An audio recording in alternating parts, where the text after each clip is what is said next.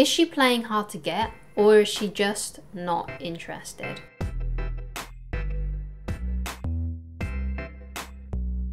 Hi guys, my name is Christine Loveridge and I'm a dating, relationship and personal development coach.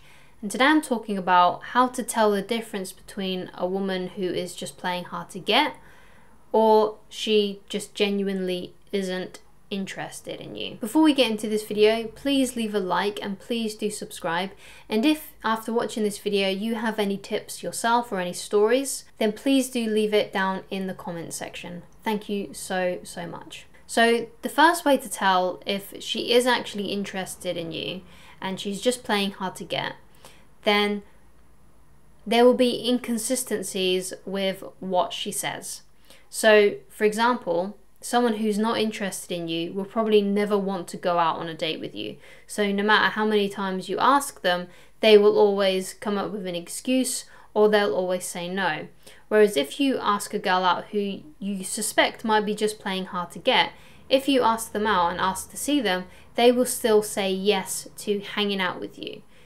Someone who is just playing hard to get, who does actually like you, will want to see you, will want to hang out with you, and will want to be around you. Because if a girl likes you, she will want to see you, she will want to hang out with you.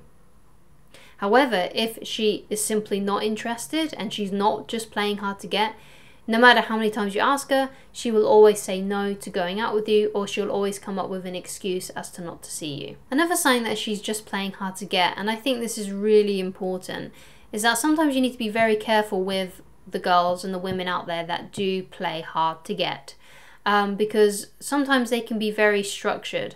And what I mean by structured is perhaps she has a lot of rules into how the dating process is supposed to happen. So she might have a lot of rules like, we can only kiss after this number of dates, or we can only sleep with each other after this number of dates. And she's like, I want to be courted this way. If she has a lot of rules, that's kind of strange to me, and perhaps that's not the kind of person that you would want to be with. I personally don't want to be with someone who can't be spontaneous, because I go very much from my feelings. So for example, when I first started dating my fiance, if we felt the urge to kiss each other, then we would kiss each other. We wouldn't be structured around it, like saying, okay, well, this is going to happen on this date, and then after this number of dates, this is going to happen. If the feeling is there, and the attraction for each other is there, then it should happen, right? Things should happen between you. But if she's been very like, oh no, this is going to happen and at this time, that, you know, it's kind of weird to me. And when it comes to these kind of structured people, I personally don't think that that's kind of the relationship that we should be striving for as human beings. Because when it comes to love and romance, it can be very spontaneous and fun and energetic, and if the feeling is there, then I think whatever transpires should transpire. But perhaps you don't mind that. So if you don't mind it, then, you know, whatever, do you, right? And if you're okay with that kind of thing, then that's great. But that's something that I personally want to go with. I think it kind of spoils the romance if you make everything too structured. Now, of course, structure is good and routine is good, especially when you do enter a relationship. But you should always leave for those moments of spontaneity and adventure and romance. I think in romantic relationships, structure can be a bit of a passion killer, in my opinion anyway. So going back to inconsistencies, if she's playing hard to get, let's say you're on a date and she's playing hard to get, she might say to you things like, or she might come across as if she's not attracted to you. She might not necessarily say that. If she says that she's not attracted to you, then that's kind of mean. But if she's kind of acting like she isn't attracted to you, but then when you two get together and perhaps you start making out or something, she reciprocates. So if she's like reciprocating and consenting to physical touches and stuff like that, when sometimes she can look like she's being cold, then obviously she does like you and perhaps she's playing hard to get. But sometimes women and girls, and you know, for men as well, sometimes we can just be shy and not really know what to do, especially if you haven't had that much experience and she hasn't had that much experience with intimacy. So if you've had not much experience with intimacy, then you probably are going to come off sometimes quite cold because you just don't really know how to respond to these certain things. So take that into account as well. But if you know, when things do start happening and you're flirting with each other, she reciprocates. She reciprocates and consents to the flirting, the progression of the physical relationship. If that kind of stuff is happening, then yeah, she likes you, and perhaps sometimes she is just playing hard to get. But if she's completely unresponsive, like she doesn't want to be around you, she doesn't want to touch you, you can tell that she kind of just wants to escape, then she's not interested in you, and she's not interested in making things go further. She's not playing hard to get. If you can tell that she's getting visibly uncomfortable, then she's not playing hard to get, she's just not interested.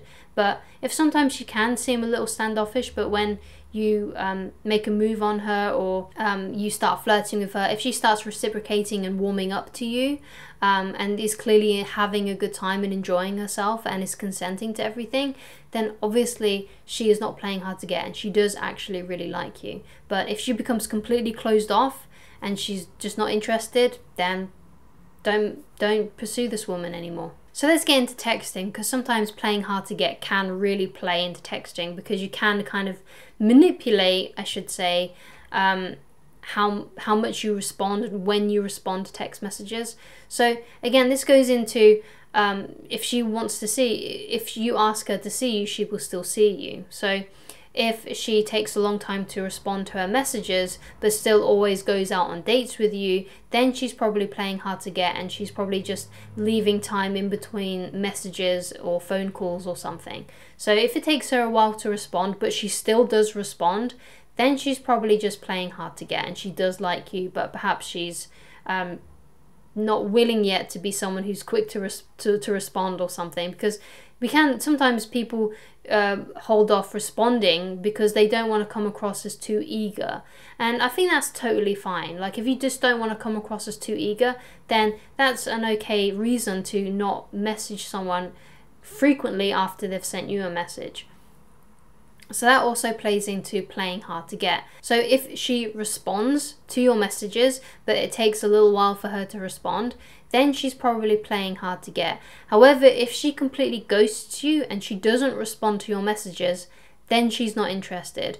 If you ask her out over text or something like that, she will be unresponsive and she won't say anything. She will ghost you, or she'll come up with an excuse not to see you. But if she's just playing hard to get, it may take her a while to respond, but she still will agree to go out with you. Now, I made a video recently on should you play hard to get? And in that video, I basically go into the reasons why I don't really like the term playing hard to get, because I think it is quite a manipulative, shall we say, phrase. But please do go and watch that video if you are wanting to know whether you personally should be playing hard to get. Anyway, I hope this has given you some clarity on the difference between when a girl likes you and is playing hard to get, or when she's completely not interested in you. So I hope this video has helped you.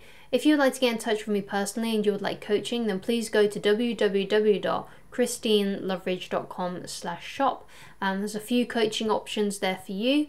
There's also a download of a free PDF, a dating manual that you can get right now if you want to. And if you do read that PDF, then please let me know if you have any feedback, as I am trying to make it into the best possible creation I can possibly make for people that come across my videos and people that want to be coached by me as well. So thank you so much for watching this video. I hope it's helped you, and I shall talk to you again very soon. Goodbye, guys.